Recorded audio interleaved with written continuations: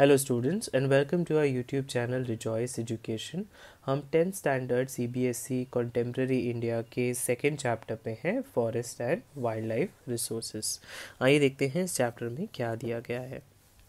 We share this planet with millions of others living beings, starting from microorganisms and bacteria, lichens to banyan trees, elephants and blue whales. हम तरह तरह के ये living beings के साथ इस दुनिया में रहते हैं।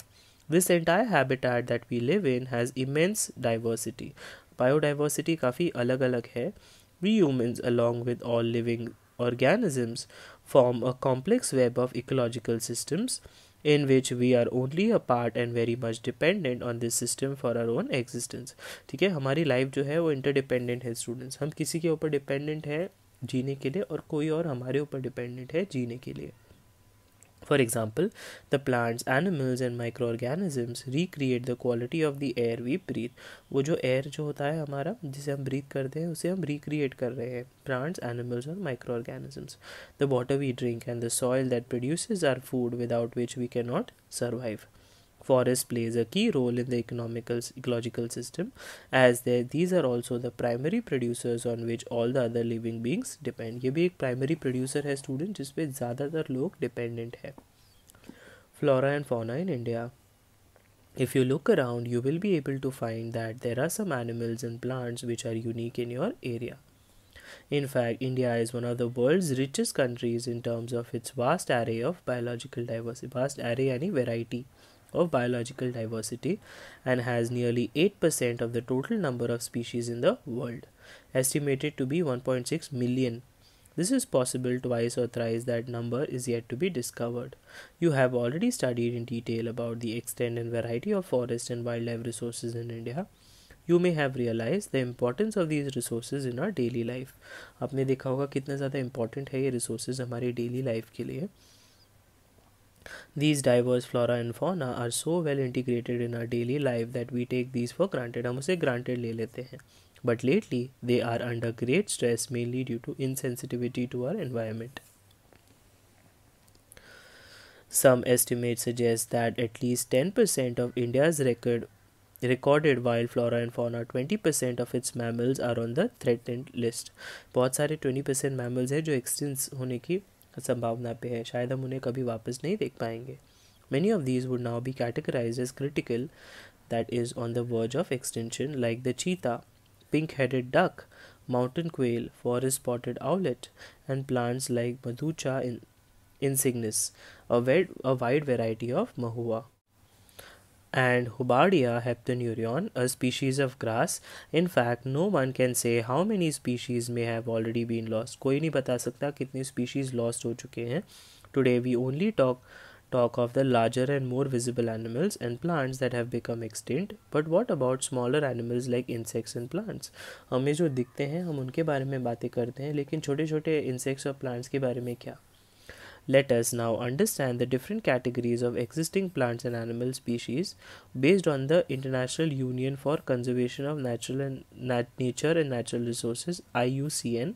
We can classify as follows. एक होते हैं normal species whose population level are considered to be normal for their survival, such as cattle, sal, pine, rodents, etc. Second है endangered species. These are species which are in danger of extinction और उनकी ख़त्म होने की संभावना बहुत ज़्यादा है.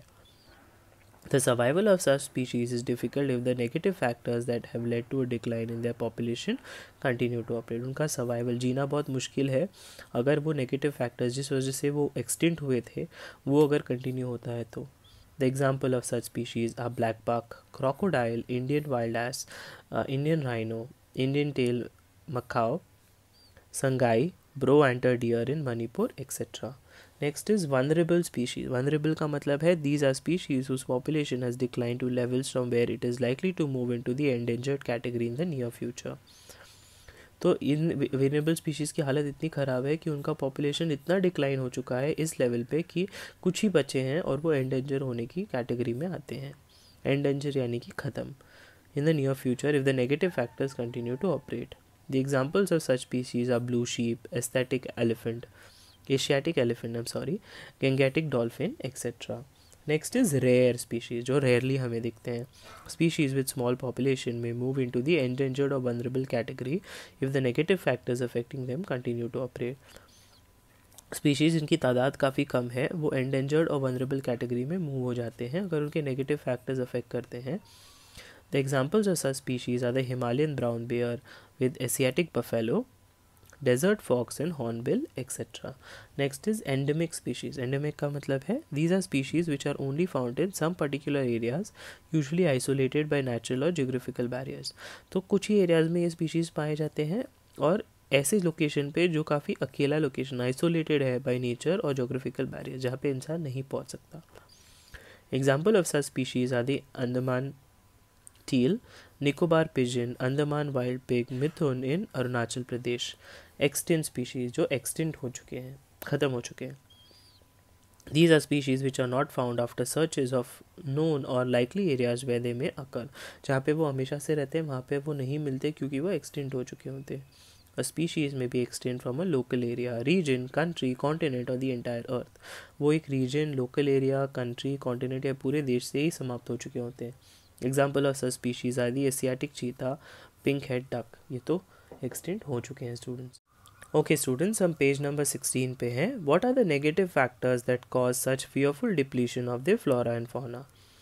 If you look around, you will be able to find out how we have transformed nature into resource obtaining directly and indirectly from the forest and wildlife.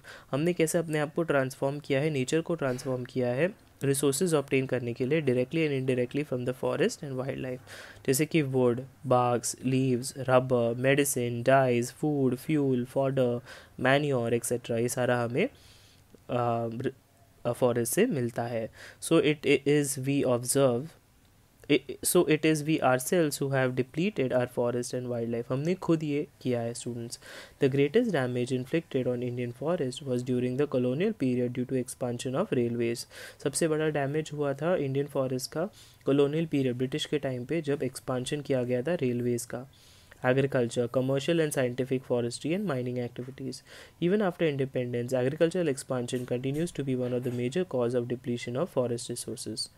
Between 1951 and 1980, according to the Forest Survey of India, over 26,200 square kilometer of forest area was converted into agricultural land all over India. जितना सारा land है students वो forest area था लेकिन उसे convert किया गया agricultural land में पूरे इंडिया में. Substantial parts of the tribal belts, especially in the northeastern and central India, have been deforested or degraded by shifting cultivation, जिसे जूम कहते हैं. हमने shifting cultivation के बारे में 8th standard में सीखा था students. A type of slash and burn agriculture. एक जगह से दूसरी जगह पे जो मूव होते हैं उसे shifting cultivation या shifting जूम कहा जाता है. Large-scale development projects have also contributed significantly to the loss of forests. Since 1951, over 5,000 square kilometer of forest was cleared for river valley projects. 5,000 square kilometer forest को clear किया गया river valley projects के लिए. Clearing of forest is still continuing with projects like the Narmada Sagar project in Madhya Pradesh, which would inundate and destroy 40,000 acres of forest. Mining is another important factor behind deforestation. The Buxar Tiger Reserve in West Bengal is seriously threatened by the ongoing dolomite mining. Dolomite यानी कि extensive, rigorous mining. It has disturbed the natural habitat of many species and blocked the migration route of several others, including the Great Indian Elephant. So जो natural habitat है वो काफ़ी disturb हुआ है इस वजह से students. जो animals है वो एक जगह से दूसरी जगह migrate नहीं कर पा रहे. Many forest and environmentalists hold the view that the greater degrading factors behind the depletion of forest resources are grazing and fuel wood collection. So grazing and fuel wood collection major reasons है deforestation या depletion of forest resources के लिए. Though there may be some substance in their argument, yet the fact remains that a substantial part of the fuel fodder demand is met by looping rather than by felling entire trees. ठीक है. So the fact remains कि substantial part of the fuel fodder demand is met by looping. ठीक है, rather than felling entire trees. Entire trees से ज़्यादा disturbance नहीं होता जितना looping से होता है. The forest ecosystems and repositories of some of the country's most valuable forest products, minerals, and other resources that meet the demand of the rapidly expanding industrial urban economy.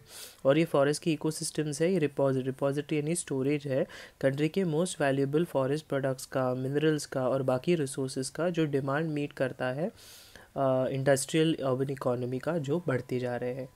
These protect areas thus mean different things to different people and therein lies the fertile ground for conflicts. ठीक है, तो ये protected areas हर कोई हर किसी दूसरे काम के लिए यूज़ करना चाहता है, इस वजह से लोगों के बीच कॉन्फ्लिक्ट भी हो सकती है. ओके स्टूडेंट्स, अब हम पेज नंबर 18 पे हैं. Habitat destruction, hunting, poaching, overexploitation, environmental pollution, poisoning and forest fires are factors which have led to the decline of Indian biodiversity. ये हमने previous chapters में सीखा है students. Other important causes of environmental destruction are unequal access, यानी कि जो resources है उनका access हर किसी को नहीं है, inequitable consumption of resources and differential sharing of responsibility for environmental well-being.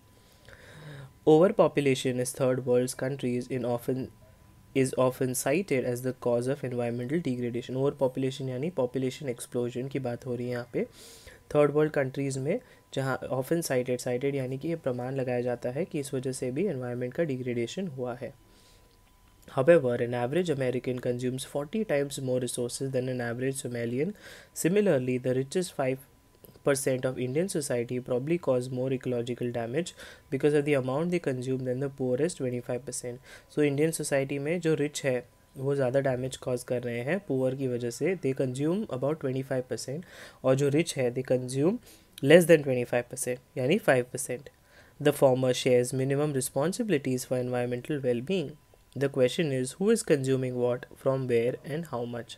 कौन कहाँ से कंज्यूम कर रहा है, कितना कंज्यूम कर रहा है एंड कहाँ से वॉट क्या कंज्यूम कर रहा है.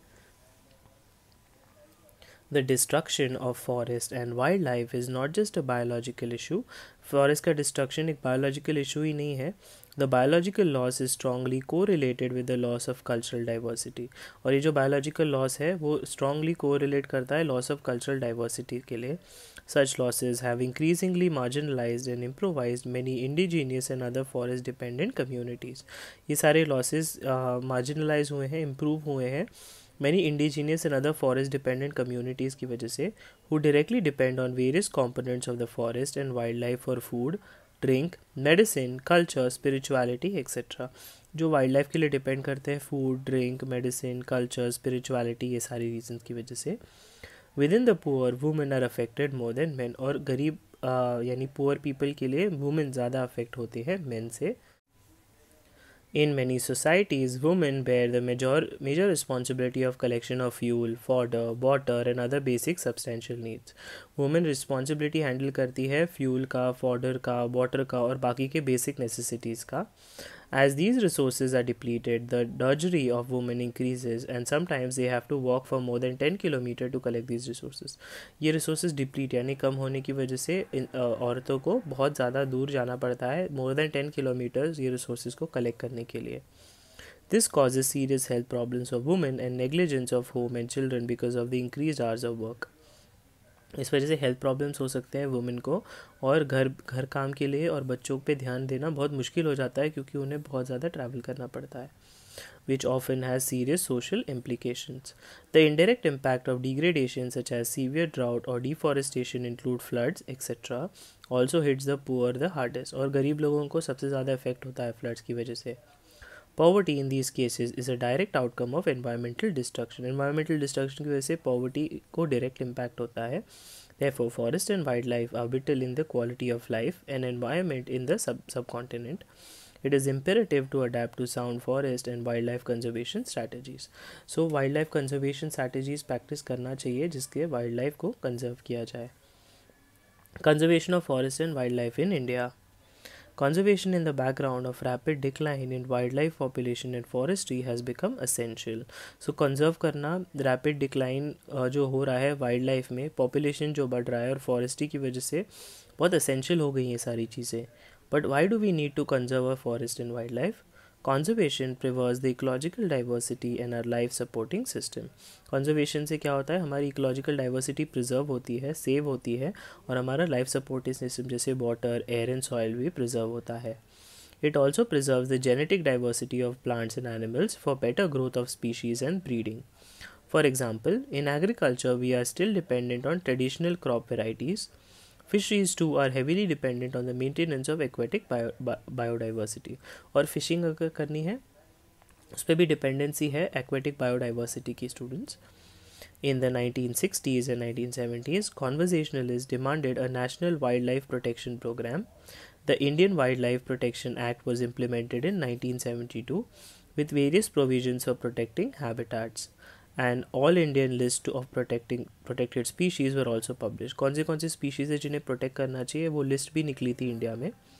The thrust of the program was towards protecting the remaining population of certain endangered species by banning hunting, giving legal protection to their habitats and restricting trade in wildlife. So ये thrust यानी कि main agenda था programme का कि हम protect कर पाए हमारे नेचुरल हैबिटेट को, हंटिंग ना हो, लीगल प्रोटेक्शन दिया जाए उनके हैबिटेट्स को और ट्रेड रिस्ट्रिक्ट किया जाए वाइल्ड लाइफ में. Subsequently, central and many state governments established national parks and wildlife sanctuaries about which you have already studied. The central government also announces several projects for protecting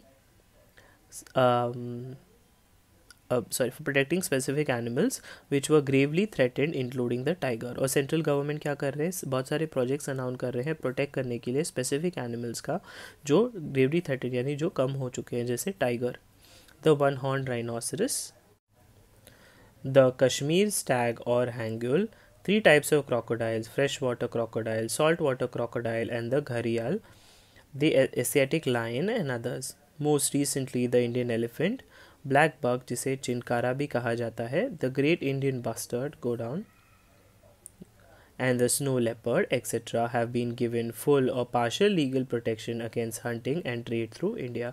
उन्हें पूरा या partial यानी कि आधा legal protection दिया गया है उनके खिलाफ hunting करने के लिए या उन्हें trade करने के लिए पूरे इंडिया में. The conservation projects are now focusing on biodiversity rather than on few of its components. और ये conservation projects पूरे biodiversity पे focus कर रहे हैं यानी छोटे छोटे हिस्सों पे नहीं. There is now a more intensive search for different conservation measures. Increasingly, even insects are beginning to find a place like conservation planting. Insects के लिए भी conservation planting की योजना करी गई है. In the notification under Wildlife Act 1980 and 1986, several hundred butterflies, moths, beetles and one dragonfly have been added to the list of protected species. In 1991, for the first time, plants were also added to the list starting with 6 species. Types and distribution of forest and wildlife resources.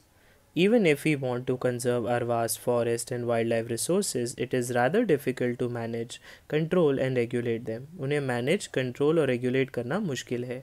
In India, much of its forest and wildlife resources are either owned or managed by the government through the forest department or other government departments. So ये जो forest है या wildlife resources है वो own किए जाते हैं या manage किए जाते हैं government की वजह से through forest department or other government departments.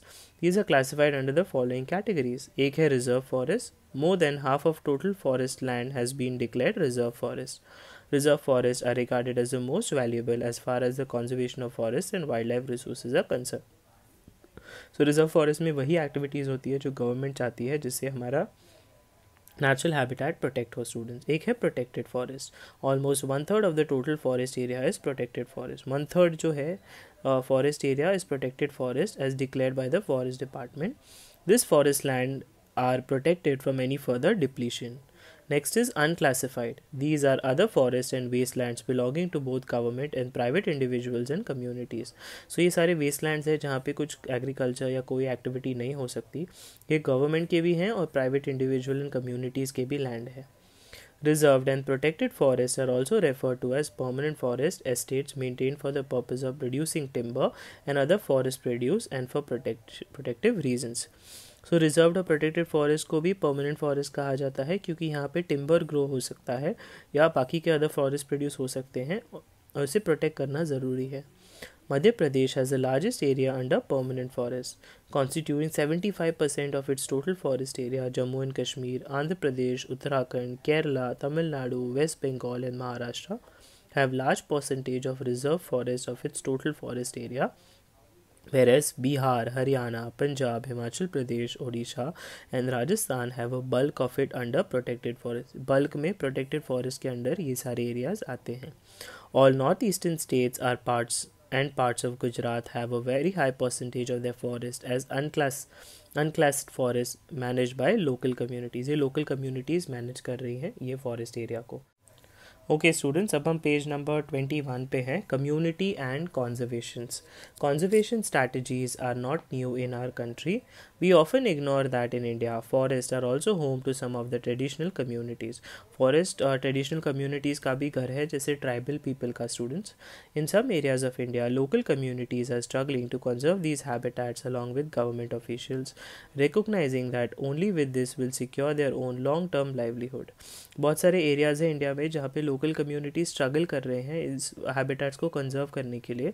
Government officials की हेल्प पे ये रिकॉग्नाइज कर रहे हैं कि ये जो होगा कंजर्वेशन, ये लॉन्ग टर्म लाइवलीहुड है, उनका जीने का एक तरीका है. In Sariska Tiger Reserve, Rajasthan, villagers have fought against mining by citing the Wildlife Protection Act. In many areas, villagers themselves are protecting habitats and explicitly rejecting government involvement. बहुत सारे areas में तो फार्मर्स जो है या फिर कोई villagers है वो खुद से प्रोटेक्ट कर रहे हैं अपने एक्ट को, ठीक है, और किसी भी गवर्नमेंट इंटरवेंशन का गवर्नमेंट इन्वॉल्वमेंट नहीं होने दे रहे. The inhabitants of 5 villages in the Alwar district of Rajasthan have declared 1,200 acres of forest as the Bhairodev Dakav Sanctuary, declaring their own set of rules and regulations which do not allow hunting and are protecting the wildlife against any outside encroachments. So उन्होंने खुद के rules बनाए हैं, regulations बनाए हैं जिसमें hunting allowed नहीं है और wildlife को protect करना है against बाहरी कोई भी encroachments यानी कि बाहरी human intervention से.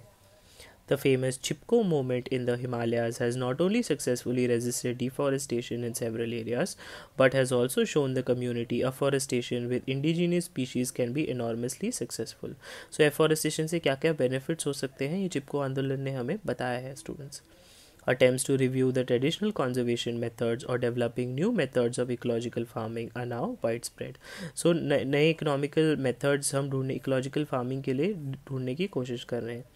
Farmers and citizen groups like the Beej Bachao Andolan in Tehri and Navdanya have shown the adequate levels of diversified crop production without the use of synthetic chemicals are possible and economically viable. So जो बीज बचाओ आंदोलन और नवोदया है उन्होंने कहा है कि विदाउट केमिकल फर्टिलाइजर्स यूज़ किए भी हम क्रॉप्स की रक्षा कर सकते हैं. In India, Joint Forest Management (JFM) program furnishes a good example of involving local communities in the management and restoration of degraded forests. So local communities को involve करने की कोशिश की है उन्होंने management and restoration of degraded forests से. The program has been in formal existence since 1988 when the state of Odisha passed the first resolution for joint forest management. जब ओडिशा ने first resolution pass किया joint forest management के लिए.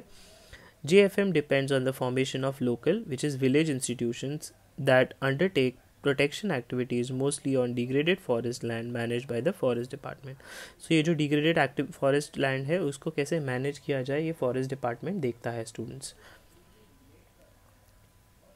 In return, the members of this community are entitled to intermediary benefits like non-timber forest produces and share in the timber harvest by successful production. So in communities को benefit भी होता है students अगर वो help करते हैं तो, जैसे non-timber forest produces उन्हें मिलते हैं और वो timber harvest का share भी वो लेते हैं, जो हिस्सा उनके पास आता है वो भी use करते हैं.